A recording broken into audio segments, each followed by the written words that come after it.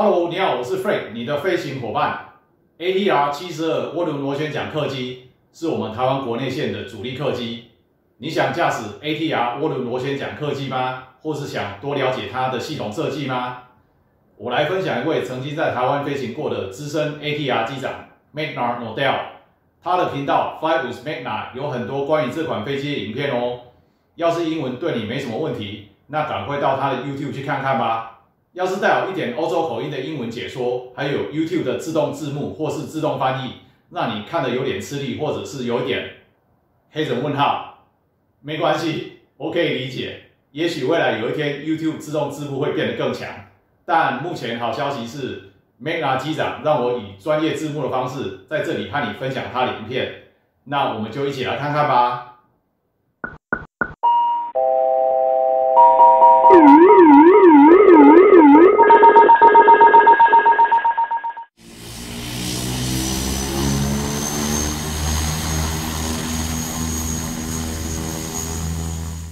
Hi, my name is Magnar Nordal.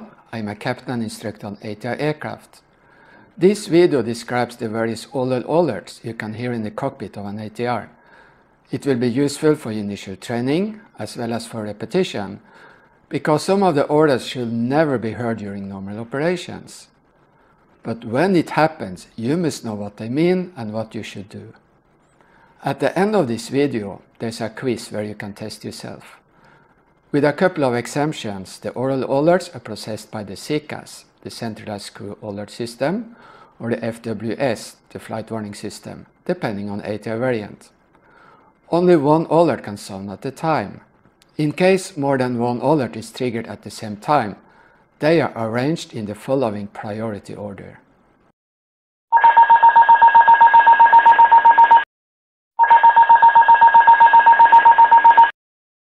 The stall warning is triggered when a certain angle of attack is reached. The airplane is still flying, but you are too close to stall for comfort. Your actions are push, increase power, use zero flap, set flap 15, level the wings. You must know this procedure by heart. And don't forget the notes in the checklist. You must remember them too. Note: if the autopilot was engaged when the stall alert was triggered, the autopilot will disconnect, but you will not hear the disconnect alert as long as the stall alert is activated. Also, when the autopilot disconnects, the airplane is trimmed to fly with a high angle of attack. Therefore, you must push hard to reduce the angle of attack and then trim the nose down.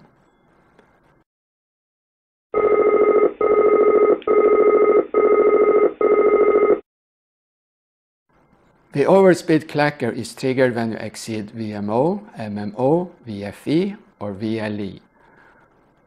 Note: the overspeed alert for the flaps is triggered at VFE minus 5 knots. And second note: VLE is maximum speed with the landing gear down and locked. The speed limits for extension and retraction are less, and there is no alert when the landing gear is in transit. Your action is to reduce the speed, reduce power, and if you're descending, disconnect the autopilot and raise the nose gently up to the horizon.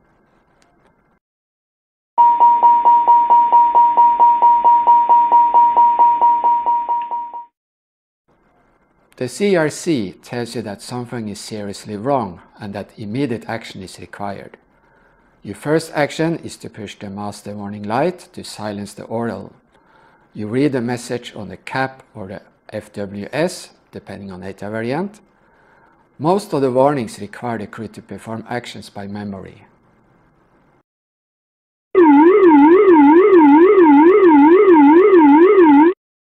The pitch trim ruler sounds when the pitch trim is running for more than 1 second.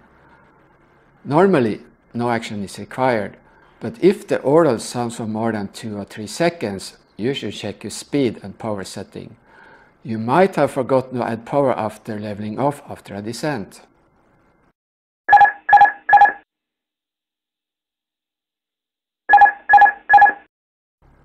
The autopilot can be disconnected manually or automatically in a dozen different ways. The disconnect cavalry charge will sound until you press the autopilot disconnect push button on the control wheel.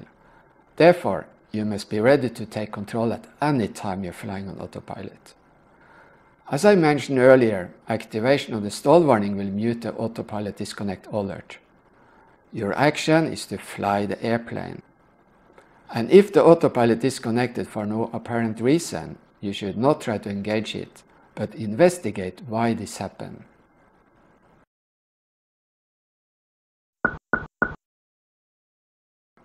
The 3 clicks is a subtle oral. When you fly an ILS approach and both ILS receivers are active, you will see a Cat2 message on the ADU or FMA, depending on the ATA version. Below 1200 feet on the radio altimeter, the autopilot will follow the average signal from both receivers, ensuring better accuracy. If one of the ILS receivers is disconnected, the autopilot is downgraded and you will hear the 3 clicks.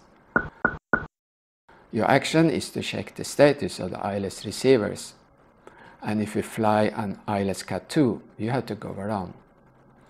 In a glass cockpit, the 3 clicks can also mean low speed or high speed protection. This means that the autopilot will command a pitch that prevents a too low speed or too high speed.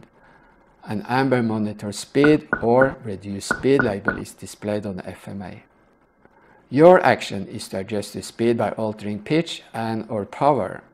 If the speed changes quickly, you should disconnect the autopilot and make the correction manually.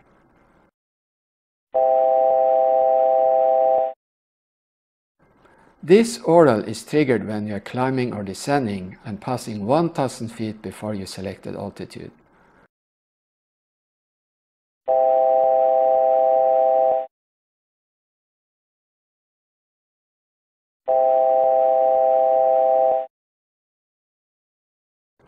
Your action is to call 1000 to go, or similar, depending on the SOP of your company, and check that the selected altitude is correctly set. You should also check that the barometric reference of the altimeter is set to correct QNH or standard pressure. The alert will also sound when you are deviating from your selected altitude with more than 250 feet.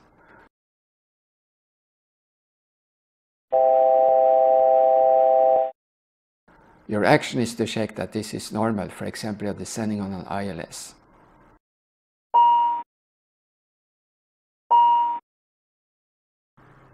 The signal chime tells you that you have a system failure, or that the ice detector has detected accumulation of ice. If there is a system failure, your action is to push the master caution light to silence the oral, read the message on the cap or the FWS, depending on the ATA variant, and apply the correct procedure for the failure. If there is ice accretion, the procedure is to activate the de-icing systems and do the associated checklist.